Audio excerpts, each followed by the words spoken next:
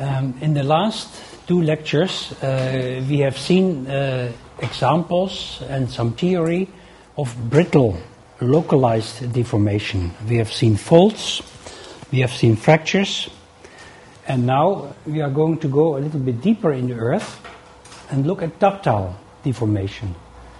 Deformation which is time-dependent, temperature-dependent. We have seen the theory of that. And the structures which form under these conditions are, if you want, a little bit less discontinuous. They are folds or shear zones. So this lecture is about folds and shear zones. Here is a very nice example from the Alps. It is a piece of marble. There's different layers in it. And you can clearly see that these layers have been folded. And if I turn the rock around, and you can see around the corner and study them in 3 dimensions. So what I will do is I will show you some examples of folds. Okay, so in this lecture I'm going to tell you about the geometry of folds.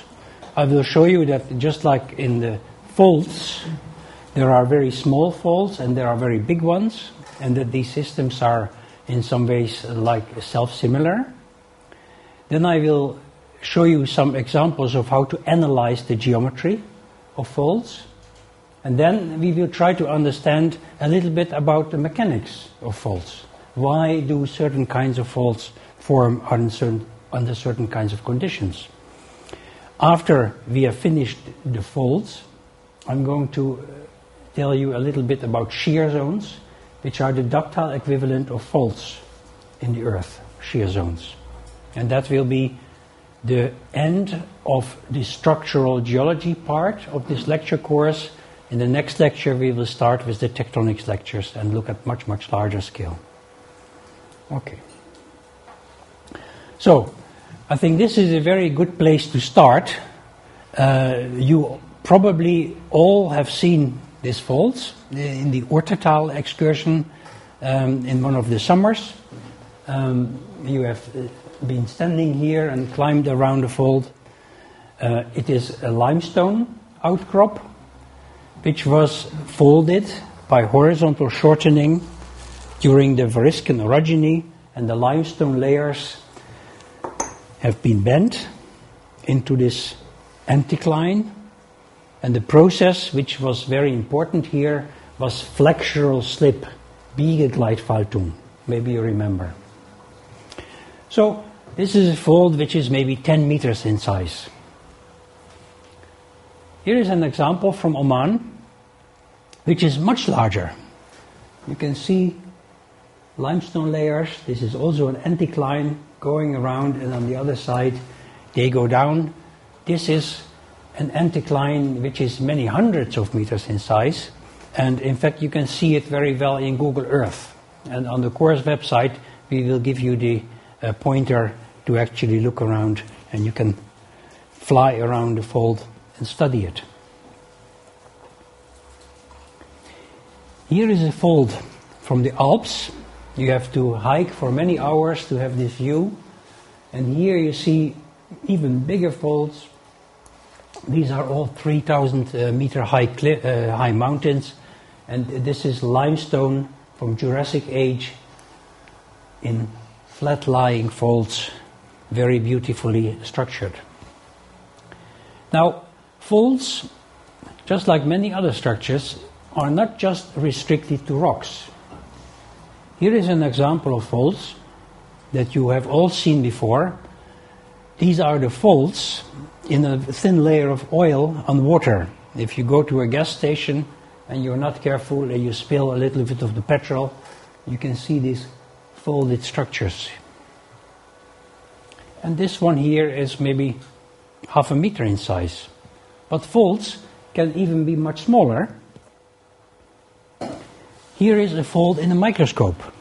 This is a thin section. This is just 1 millimeter in scale. And you can see that the layer is folded. Small ones, big ones, and very big ones. They all look to some extent similar, except the very, very large folds, because these structures are so big that gravity comes into the game. And what you see here also is that the layer, which is folded, is accompanied by a new horizontal layering. It is called the cleavage, Schieferung in German. And I will get back to this at the end of the fold lecture.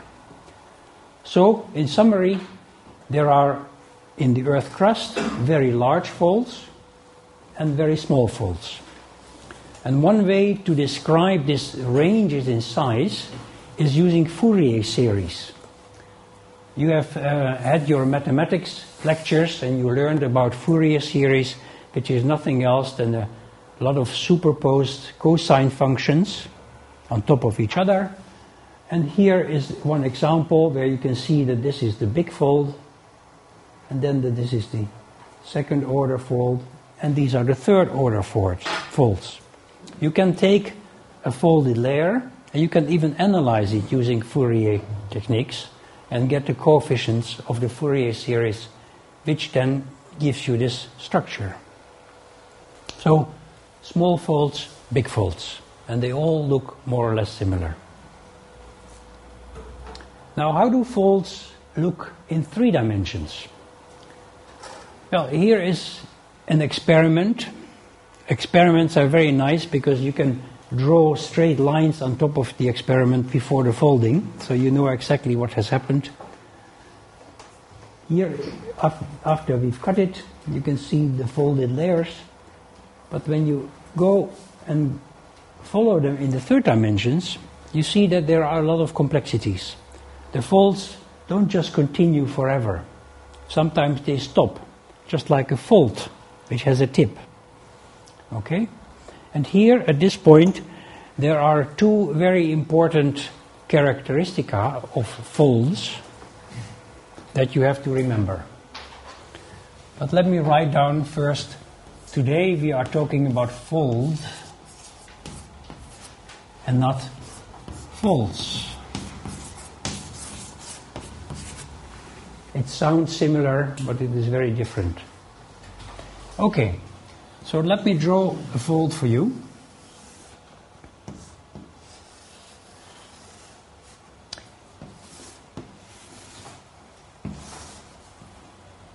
Here is a layer, and it is folded into the structure.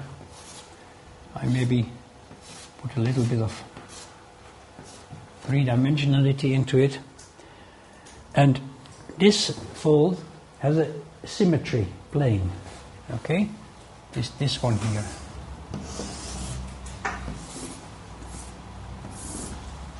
And this plane is called the axial plane, Achsenfläche in German.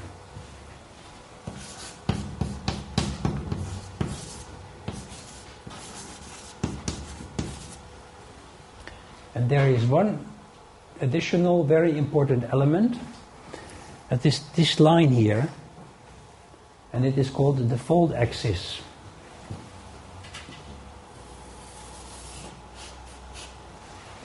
In German, Faltenachse, fold axis.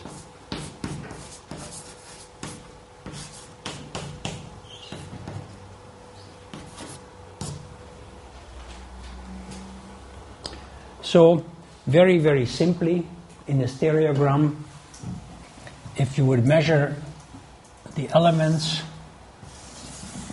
of this fold, this is the Schmidt net,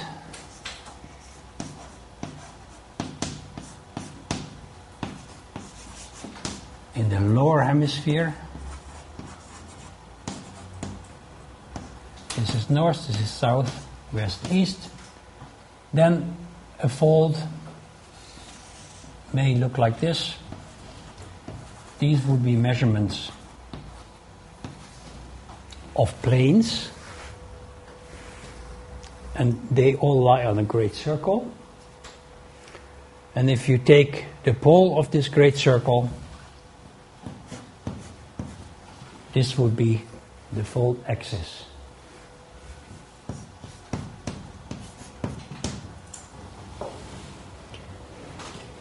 Okay, very simple, but you must understand this, otherwise you cannot talk about folds. And now I can say that the axial planes of these folds and also the fold axes are in fact curved. They are not completely straight. Here is a similar example from nature. This is an outcrop of a layer looked on top. This is about 1 meter. And there are thin layers in this rock, and you can see the folds. They are wrinkles, and they actually end, or maybe they split into 2 other folds. Very similar to what I've shown you in the experiment. And in the textbook, it is explained like this. These are the folds, axial planes, and these are the fold axes. And here, this particular fold axis basically stops. And the deformation is taken over by another one. When you make profiles of the Ardennes or the Eifel Mountains, you will always get structures like this. So when you see a fold in the outcrop, you shouldn't think that this fold axis continues forever. At one point it is gone. Okay, another piece of nomenclature. You have all heard the names syncline and anticline. Syncline is the U-shaped fold, and anticline is the A-shaped fold. But there is one more part of the definition. A syncline is in fact a fold in which the younger rocks are in the center. Okay? So this is old, this is young. Old and young. And this is a syncline. But this is also a syncline which has been turned upside down. Okay, so the definition of a syncline is a fold which has the younger rocks in the center. And an anticline is like this. The older rocks are in the center. To say in which way this syncline is oriented, we have came up with the word synform and antiform. So this one is a synformal syncline. This one is an antiformal. Wait a minute. This is an antiformal syncline. This is an antiformal anticline, and this is a synformal anticline. Okay? It sounds very complicated, but in fact it's not. You have the synclines, which have the younger rocks in the center, and they can be turned upside down by later deformation. And you have the anticlines, where the younger rocks are on the top and the older rocks are in the center, and these can also be turned upside down. Now we have to come up with ways to describe how folds are rounded. So, these folds where the layer boundary is really very gently curved and the curvature is rather continuous are called rounded folds. And then there are folds where the limbs, okay, these are the fold limbs, are actually quite straight, and then there is a curved hinge. I can write it down for you. So this here is a limb, and this is the hinge.